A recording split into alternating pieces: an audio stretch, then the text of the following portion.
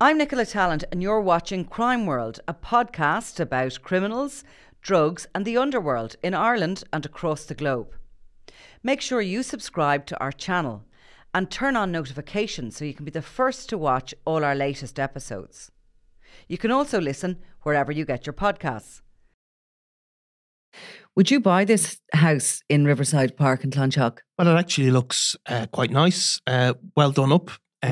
Unlike some of the houses seized by CAB, it looks quite, tastefully decorated. We went in behind the keyhole in the Sunday World this weekend when we just saw pictures of this 3-bed property owned by the criminal Dean Russell.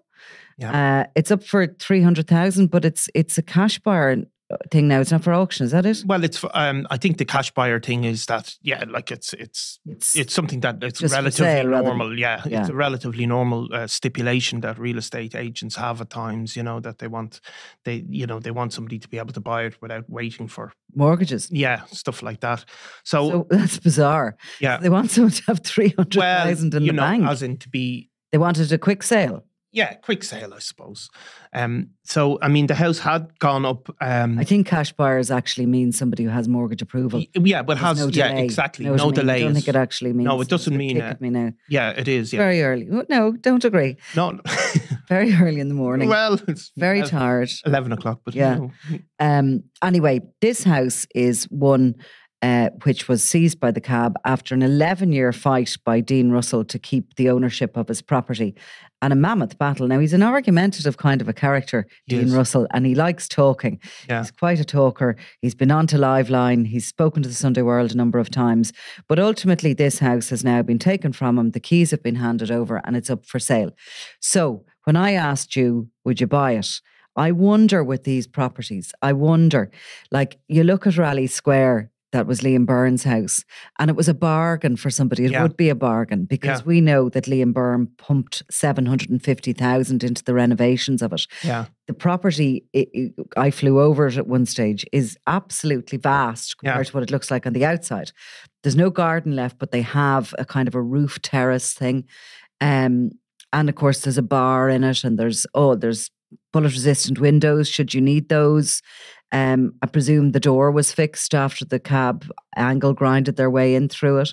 Yeah. And yet it's sat there since 2016, 17, 18, 2018 perhaps, when that case was finished, with no buyers. No. And we had another property from Kerry that was taken by CAB recently in the Sunday World, which had also gone on sale at a cut price, just like Dean Russell's house, which had also at one stage been put on the market for 356,000. Yeah, and that's recently enough that properties are moving. I mean, we just this last few weeks in the Irish Independent, there was a headline that 3-bed properties are back to Celtic Tiger prices. So, like, there is a rush for family homes, as always, but it's got to turn a few buyers off. You'd be a little bit worried that he might land at the door and order you out. You would, and absolutely, especially if you're in the heart of the areas where these guys come from.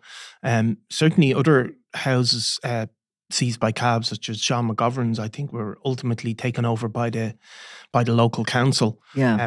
So there is a problem selling them. CAB is not getting the full value of the house in the sense that if the association with the criminal figure certainly diminishes the value. And CAB would always say, I've spoken to probably all the chiefs actually since it came into existence in 1996, and they would always say that really they're not about making money as such, even though they do make quite a lot of money for the Exchequer.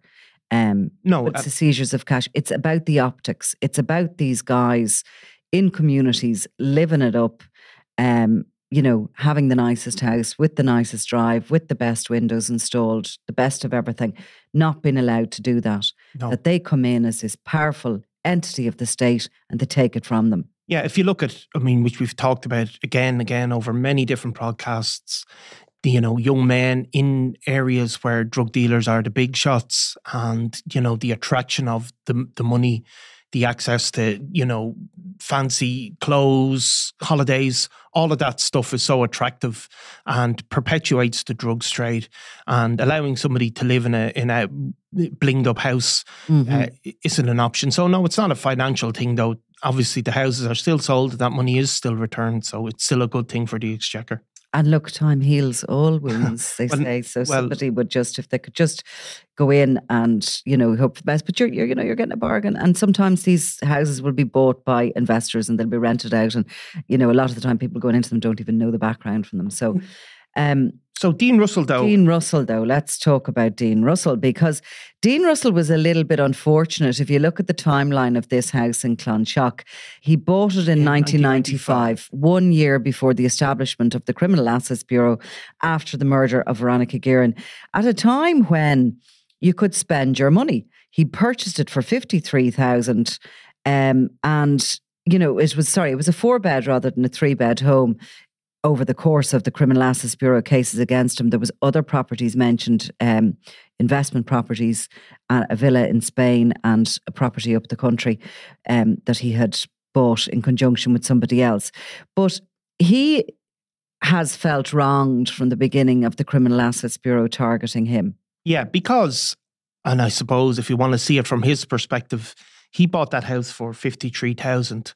So the Criminal Assets Bureau ultimately come looking for him, but they're not looking for $53,000 back. Yeah. So he can't sell his house for $350,000 and give the Criminal Assets Bureau $53,000 that he can't, unexplained wealth as it's described. That's not good enough for the Criminal Assets Bureau. What they're saying is, it doesn't matter that you bought it for this price back in 1995, because you were able to buy it then. We're seizing the whole asset. You're not allowed profit from. Well, I think actually what they do is it's not as simple as that either. Because it is quite complex, the Criminal Assets Bureau, and the financing and the accounting and the sums behind it. But what I think they do is they look at the purchase of that property back then. Yeah. They look at what sort of legitimate income the person might have. They look at what is in their bank accounts. Yeah. And really sometimes that can be more telling than the property asset that has increased. And say, for example, in the case of Dean Russell, there was a bank account with a significant amount of money in it. And they were able to say that 61% of that nest egg wasn't accounted for with legitimate income. Yeah. So Dean Russell over the years claimed he ran a window cleaning business. He said he was a taxi driver. He said he had a furniture business.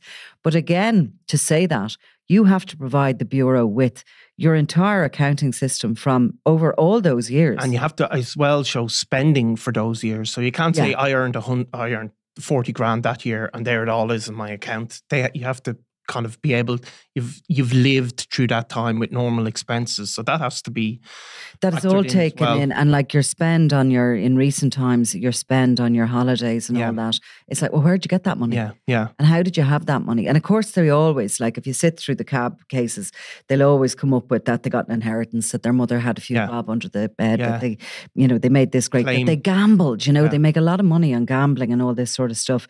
But despite all his protestations and all these properties that were discovered and all the rest of it, this settlement appears to be the handing over of this property in Clonshock, which is now estimated to be valued at between 300 and 350. Because you see, an awful lot of the cases are actually settlements as well. Yeah. They're a bit like separations and divorces. Yeah. There's only a very small percentage of divorces, something like 5%, that go in front of a judge and that the judge decides what happens to the finances, to the children, to everything else. Most divorces happen on a settlement basis when people agree.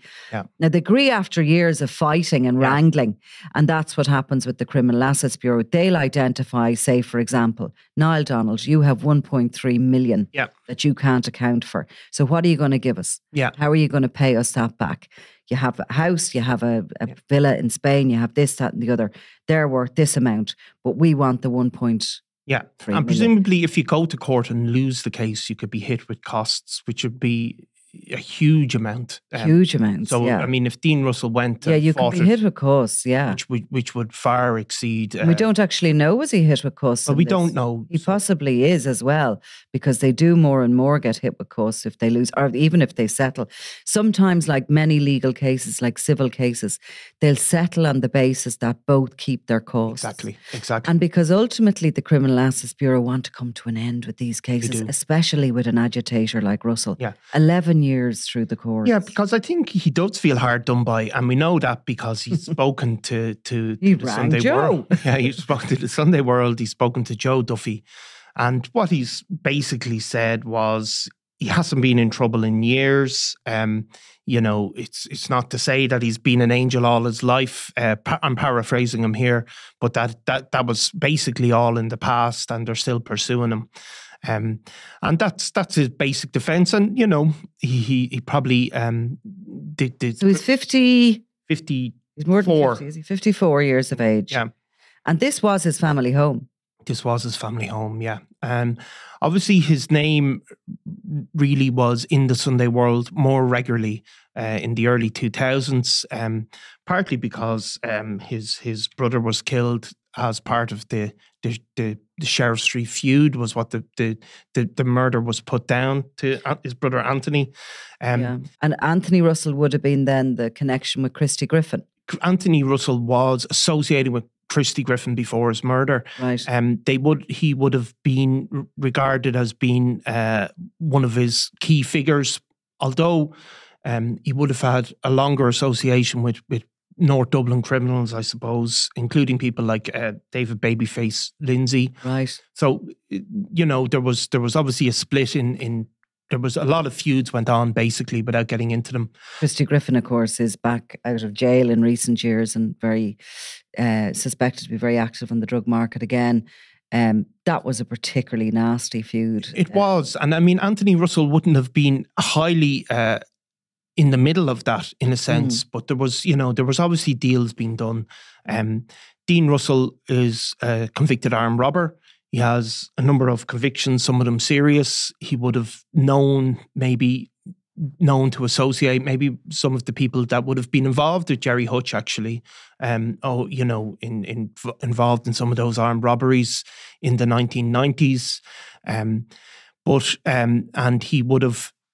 He certainly made a good bit of money out of window cleaning, didn't he? He's made a good bit of window cleaning now, and he's properties. And he subsequently he'd been shot. Famously in the groin in 1990, and he'd also been a target or the suspected target of another couple of assassination attempts. Yeah, Gardaí actually say that they saved his life twice. The first in 2009, which would have been a year after Anthony Russell, his brother, was shot dead.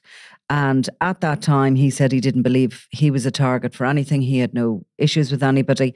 And the second time was in 2015 when two individuals, Paul Zambra and Anthony the Giant Callahan, yeah, were caught by Gardaí. And Gardaí told him that they were, well, certainly...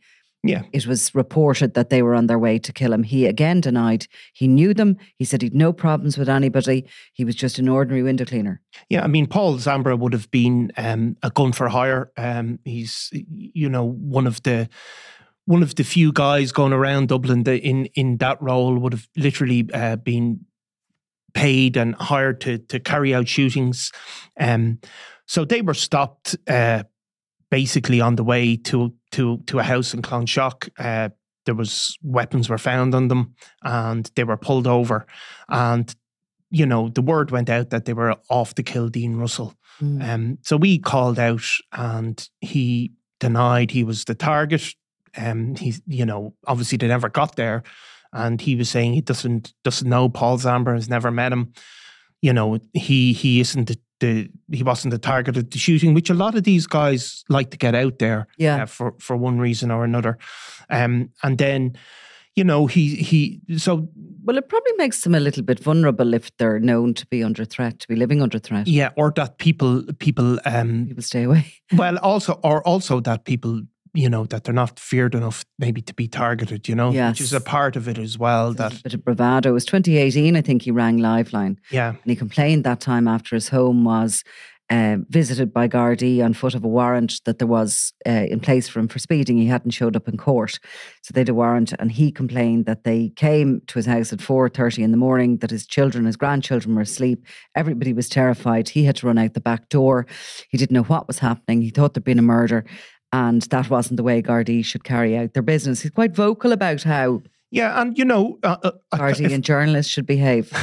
And can I say, maybe his days at the like he's described in CAB as being prolonged deep involvement with criminality, and that's undoubtedly an accurate statement. However, his days probably at the very peak of it might be at an end, and maybe that's why he feels hard done by, that his name keeps popping up. But he also feels like he's a good community guy, that he's chairman of the local football club, he told us back in was it recently he said that, or I think that was back when, after the Paul Zambra incident, and that he does a lot of good in his area. He said, well, he won't be in his area any longer because there'll be somebody new moving into the house, and I think maybe we've done a favour to the estate agent by saying he's no longer there. He's handed over the keys. He's gone. Yeah, I think we could get a little sweetener in our barter account. We don't get sweeteners from anyone. No. I'm just trying to spread our wings. Put the barter account number up on the end of the podcast. I don't think that's ever going to happen. I really don't. Yeah. Anyway, Dean Russell, over and out for the moment on him, and he's over and out for the moment, but we may not hear from him again. But you never know, or we might. Anyway, thanks a million for that. Thanks, Nicola.